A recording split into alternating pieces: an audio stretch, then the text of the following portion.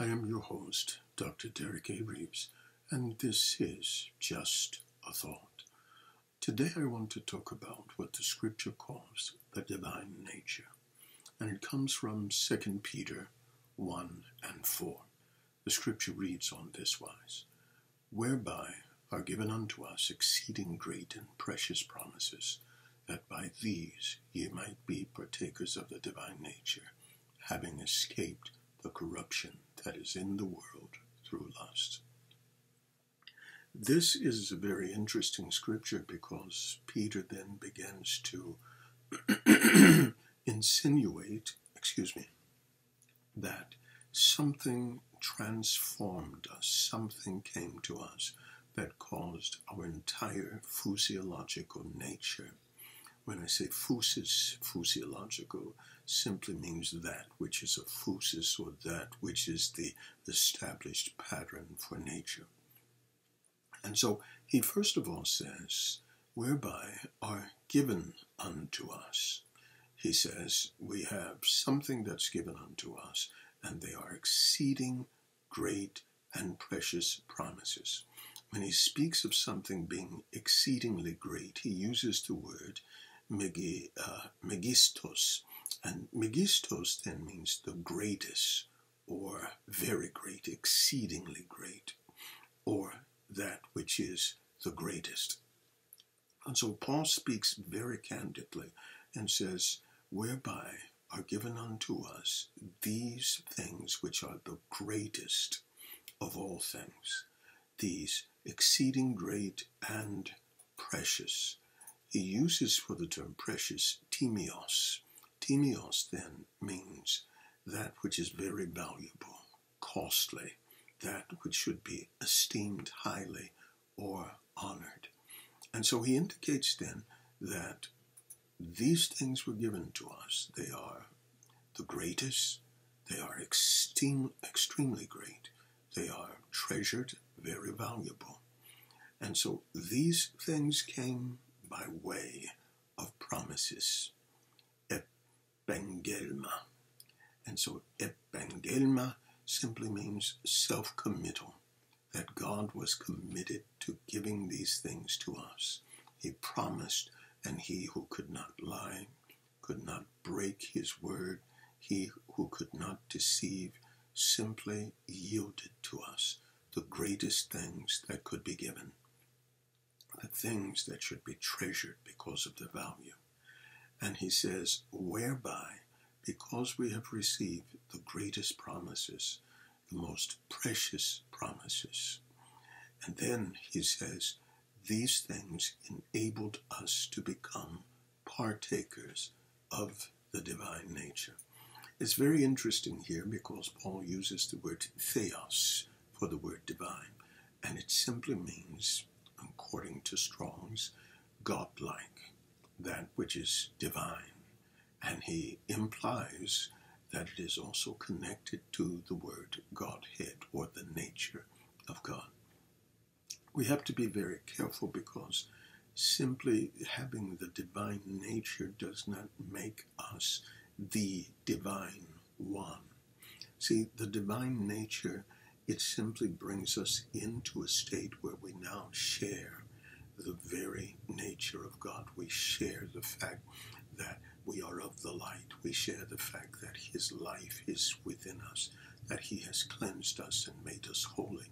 And so it implies then that there is something physiologically within our spirit that now brings us into the context where we can fellowship with God. We have his power, we have his light, we have his purity, and through his spirit, he makes us holy. Now, when we look at nature, the term nature then is from the word physis. Physis then is that which grows from the seed. It deals with the production or the lineal descent, or the genus or the sort. It deals, according to Thayer's, with those things that now are inherently in us, that make us who and what we are. And so the writer, Peter, very interesting, he says, whereby are given unto us exceeding great, those which are the greatest promises that God can afford to us, and precious, those things that are so valuable that they should be esteemed above all things. And then he says, and by these things we have been partakers of the divine nature. And it's very interesting. Again, he says we have become partakers. We have become those who are partners, those who are companions, those who are in fellowship. And so the word koinoinos, it means a sharer, an associate, or a companion in the divine nature. It indicates then that we are linked to God in this journey. It indicates then that we are co-laborers together. We partner in the very divine things because God now imparts these things to us.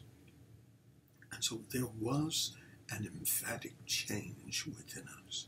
And this change brought us into a state where now the very life of God, the very love of God, the very qualities of God are now a part of our lifestyle, a part of our very being, and these things emanate out of our spirit.